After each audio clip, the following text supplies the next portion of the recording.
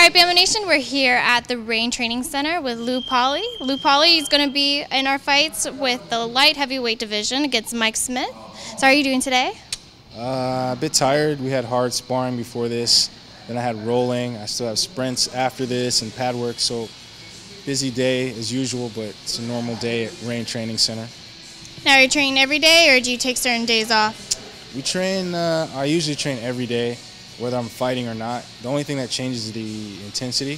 So I think, like Randy Couture said, you can never get out of shape if you're always in shape. So Mark Munoz always tells us, like, man, live in the gym, be in the gym.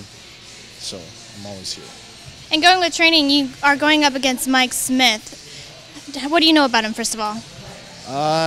I know he's an active duty military personnel. I know that he's a grappler mostly. I know he has old man wrench turning mechanic strength because of his age. So I mean, that's about it. You know, I don't really know too much besides that. Maybe he's had amateur boxing, I think, as well. But that's about it. You know. With the little bit of information you know about him, has it changed the way you've trained yourself for this fight? Not really. I mean, I don't really care about the opponent so much. I just think if you train everything, train hard, keep your mind straight, the fight will take care of itself. You know, the ending's already written, so all I have to do is show up, pretty much. I never really worry about too many things, maybe specifics here and there, things that stay out of danger, places I want to take the fight, but no, I haven't really changed much, you know? So this is going to be your first fight inside our Bamma USA cage. What can the fans expect fight night? Small shorts, about 410 pounds of big beef in the cage moving around. I should do well, you know. I'm expecting to be very violent. I have a good aggressive style. I don't go to decision often. I'm a finisher by nature. I always try and finish fights, whether it's on the feet or on the ground. I'm always looking to finish, so the fans can expect an exciting fight. But it also takes two people to make a fight. So if he came to fight, the fans are going to get a show. If he didn't come to fight, you're going to see a track meet, I guess. With this one, you're saying how he's a grappler. When you go into this fight, do you think that it's going to skew you in a certain way? Are you going to want to take it to a certain place, or are you going to let him kind of lead that part and you just go with it? No, I always like to lead. Ask any girl I ever danced with. I always like to lead. No, nobody's grappling scares me. I've trained with the best grapplers in the world. From everybody from Team Checkmat to Brazilian top team to American top team. You know, we have pretty sick grapplers in our room. Hedon Gracie and the guys from Torrance come, or I travel to LA. You know, I've trained with Hamala. I've trained with so many good guys. It's just like, I don't fear anything, man. Like, I just don't. There's no reason to worry about stuff like that, you know? Like, I'll take the guy down. I'll feel like I can submit him or pass his guard or whatever I want, you know? It doesn't matter to me. Brett could have said, you're fighting Jesus tomorrow. I would have been like, oh, perfect, let's do it. You know, that's just my attitude. Going into this fight, you've actually had a 2-year hiatus, but you haven't been exactly inactive in that time. What have you been doing? Well, I went to the Olympic Training Center. I went to the Greco Training Center. I also did the Ultimate Fighter in that time. I also went to Nova União affiliate school to train jiu-jitsu for a couple months. I also trained with some Dutch kickboxers for a couple months, and then did a little bit of coaching on the side, and then came back to California. Dutch kickboxers, where was that at? Actually, I went to Florida. I traveled a lot. I actually went from Denver to North Carolina, back to Pennsylvania to wrestle with some guys from my old college, then to Florida to do kickboxing with some of the Dutch guys that were visiting for a couple weeks, and then my old Dutch coach came down, we worked, and then I came back to California. Do you think that has prepared you for this fight, for MMA? I think so, man. Like, people assume that because you haven't fought that you're not going to do anything but sit at home or not come to training. I haven't missed a day of training in that 2 years. You know, I've trained pretty consistently with high-level guys. Guys who are going to the Olympics this year, I was training Greco with a lot of them. Two of my old friends made it to the Olympic team, so we got to get some work in, and it was good. So I got to cover all my bases. I even went to Vegas for 3 days to do boxing. I went to Wild Card for a little bit to box, so I took advantage of my time off. I didn't sit idle, you know. Idle time is the devil's plaything, and I don't like going on that path. You know, I see it a lot. Guys take time off, and all of a sudden they're fat. They have a kid. They get rusty. They don't like fighting as much, and then it's like, I'm just gonna be a slob and drink beer all day. So I just think about that, and I don't want that. Girls don't like big dudes, so I just stay svelte. You look very good. Thanks. You look very good. Thanks. Just the tight shirt. And if you wear small, I found out if you wear like form-fitting, smaller shirts, chicks think you're attractive. It's working for you. Thanks. I'm a girl. It's working for you. Appreciate it. It's working for him. It really is.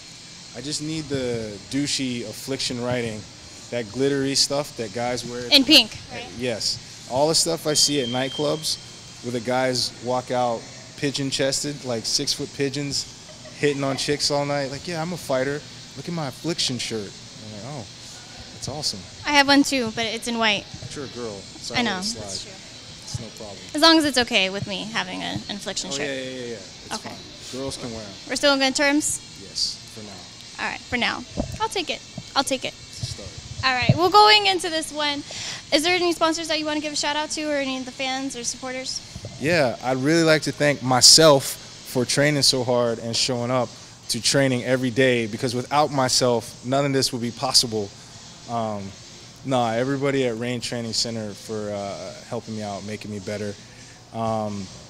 Snack, my #1 supplement sponsor. Juggernaut Training System, the guys that do my strength and conditioning every week. I'm there every day. They're getting me stronger and bigger for some reason.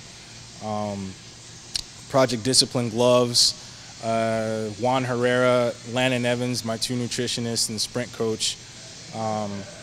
Muhammad Awale, Danny Perez, my boxing coach, and Mark Miller, the Fight Shark, who I work with for striking, and the guys at the Boss Rutan Center were all the guys from Golden Glory train, which I am also now a member. So a lot of people putting their work in.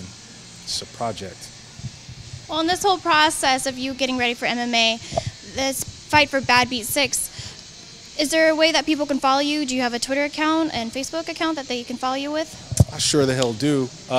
It's at Lew Polley. That's LEWPOLLEY. Once again, at Lew Polley, LEWPOLLEY.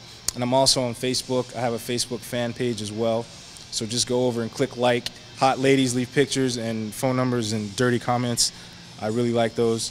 I'm also on LinkedIn. And Zephyr Training System is my company, so they can follow them too.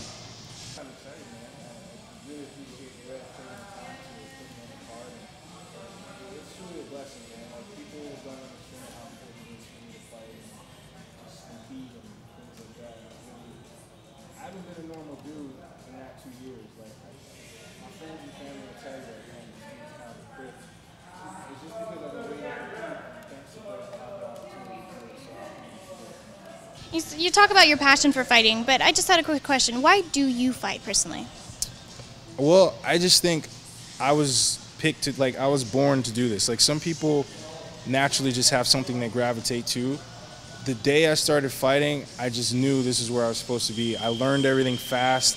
Everything just meshed so well.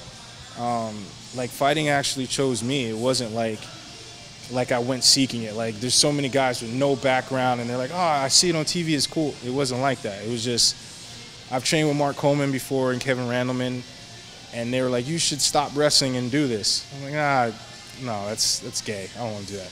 No offense. So then I went and did it and was just like, I won, and I was like, okay, whatever. I'm going back to wrestling. And then another guy who wrestled was like, no, you should really do this. Stick to it. I fought again, won, came back to wrestling, and then fought again. So I was 4-0, and they're like, look, man, you're not making anyone in wrestling.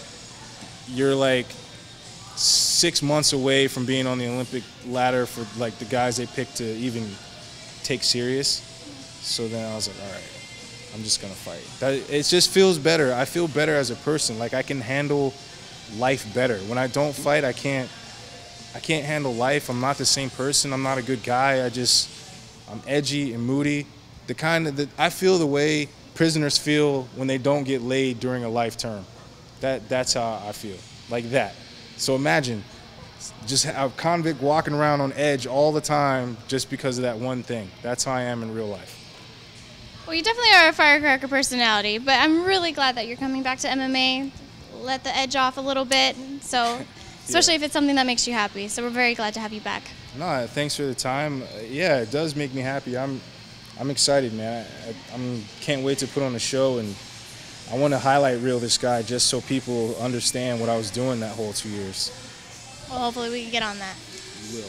All right.